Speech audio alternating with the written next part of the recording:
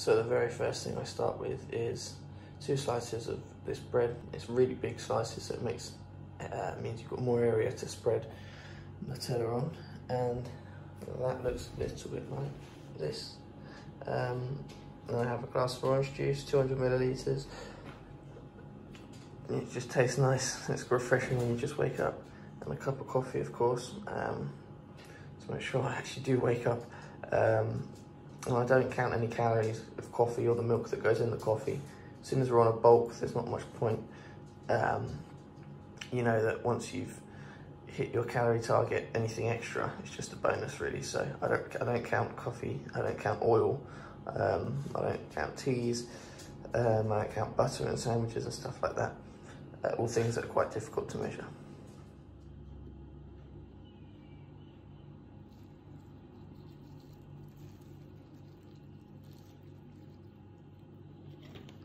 So it's 200 grams of granola. It's breakfast part 2 electric boogaloo with about 200 millilitres of semi-skim milk. And then we'll just get this down and then on to the next meal. Just having a little lie on the sofa now in, you know, half a semi-food coma. So the reason I have sort of breakfast split up into 2 is because I'm not good at eating a huge amount all at once, especially first thing in the morning. So it's easier for me just to wait an hour between the toast and the cereal. And sometimes I have the cereal first, sometimes I have the toast first. And then just get it down that way. And the reason the toast looks funny is because I fold it in half, just because it's easier to eat and quicker. This isn't really eating for pleasure, this is sort of eating for a purpose. Yeah, this is eating for a purpose, so it's just a case of calories in, calories out. It's not for enjoyment, but you can enjoy it as much as you can. However, there comes a point where you stop enjoying it, you've eaten too much, you're force feeding yourself, so that's where I am. 4,500 calories is a lot, but there you go. So, yeah. Please leave a like and subscribe if you're enjoying it so far, and I'll see you in the next meal. Number 3, the time is 2:05. Got a steak pasta with homemade sauce. It's just a load of blended up vegetables. So not really any calories in that, so I don't bother counting the calories of any vegetables or anything like that, because it's all negligible. So it's just steak, really, a rump steak and pasta, and then I've got a diet drink there. Really cheap, nasty drink, but it's really tasty, so it's a hot day. Meal number 4, we've got, I don't know how many berries, frozen berries, just for the flavour and to cool it down. It's a lot nicer when it's cold. When it's warm, it's absolutely disgusting. Then in there, we've got 50 grams of peanut butter, the whole earth one, the natural one, no added sugar or anything like that. Then we've got a scoop of whey isolate and 20 grams of Nutella, which I don't think off the top of my head, and also 60 grams of oats. Let's blend it out.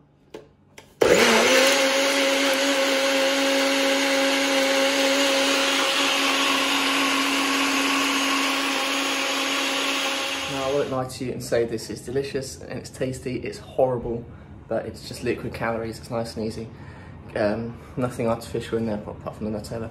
And yeah, quick. And I hear lots of people say that you don't need to drink shakes and you shouldn't drink shakes, and other people living and dying by their shakes. And you know, people might be confused. I'll clear it up very quickly.